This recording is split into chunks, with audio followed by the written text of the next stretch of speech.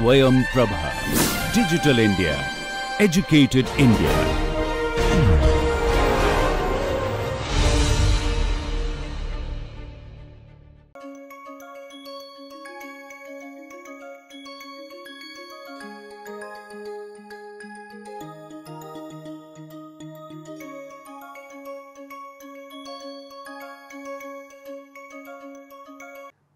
Welcome to Dealing with Materials Data. In this course, we are trying to understand the collection, analysis and interpretation of materials data. We have done 2 modules so far. One is Introduction to R, the second one is Descriptive Statistics using R. This is the summary of the second module on Descriptive Statistics using R. So, we have learnt how to visualize data. So, we have learnt how to use scatter plot, dot chart and stem and leaf plot for visualizing data. Then we have learnt how to prepare rank based reports of data which includes cumulative distribution, histogram and box and whisker plots. We also have learnt how to prepare summary reports for data. Mean, median, variance, standard deviation and quantiles are the quantities that one calculates in the summary based reports. One has to learn about the significant digits in a given data. Sometimes when you do this analysis, computer returns a large number of decimal points, but beyond a point some of these numbers are not meaningful and so we should not report them. This is like, for example, if you say that price of some 3 things is 100 rupees and each one costs how much. So, we are not going to report the resulting number beyond second decimal place because below paisa there is nothing, there is no meaningful number that you can quote. So, this is similar in all cases. For example, we have seen that conductivity measurement itself is up to first decimal place, then it makes sense to report the means and standard deviations etc. up to first decimal place. This does not mean that when you are doing the calculation you will always do only up to first decimal place. It is a good idea to keep the extra digits and round off only at the last step when you report the numbers. But it is important to know the significant digits in any given scenario and report data only up to that. We have also learnt how to report errors. You can report it in absolute terms and in relative terms, and we have learnt how to present data with error bars, because in order to understand trends in any given data it is not sufficient just to look at the mean values, but you should also look at the error bars in the data. And we have learnt how to classify errors, and we have learnt that error propagates, and we have learnt how to quantify this uncertainty propagation either by using some analytical calculations or by using Monte Carlo simulation. So, either way you can find out how the error propagates. So, these are the things that we have covered. We have also learnt a few important things in doing this course in this module. First thing is you have to understand your data and the errors.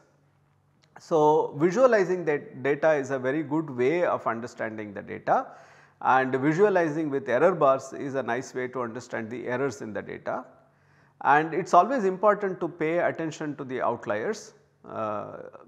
Some amount of effort is needed to understand why they are there, and it will help you improve the experiments or understand what is happening better. We saw one example where there was an outlier in the electrical conductivity measurement, and a little bit of analysis showed that the measurement methodology was not applicable for that scenario, and that is why we got some meaningful and numbers which were not in tune with the rest of the numbers. So, they were not consistent with the rest of the data. So, we have also learnt that while analyzing trends it is important to incorporate the error information, and we have understood the importance of propagation of errors. And so, if you measure some quantity and if it has some uncertainty, any subsequent analysis that you do using that data also picks up the uncertainty from these quantities. And we have also learnt that the materials data is broadly of 2 types. One which can be represented by summary reports, like conductivity for example. So, it follows nice normal distribution. So, it is sufficient to give the mean and standard deviation that completely describes the data. This is because every measurement gives one number and the fluctuation that you see is random, it is a noise. So, it can be very well described by the normal distribution. But on the other hand, some materials data can only be represented in rank based reports. You need to give things like histograms to describe these data, and if you just use rank based reports like we found for example for phase 2, it looked as if there were so many outliers. It was as if you assume that the data is normal, then obviously it is not normal, because of which you find that compared to the mean up to 6 sigma you found data points and they were all only on one side. So, it is obviously not a normal distribution. So, it is better to describe such data using the appropriate distribution. It is not a good idea to assume that it is normal, and assuming that it is normal or not can also have a say on understanding the further results. So, we have found an example that if you are trying to calculate the uncertainty propagation using grain size data, whether you are going to assume that it is normal and the errors are normal or it is not, it is log normal for example, is going to make a difference to your analysis. So, it is important to know. It is also important to report these quantities. Sometimes in the literature these quantities are not reported, then it becomes very difficult to understand or analyze the data.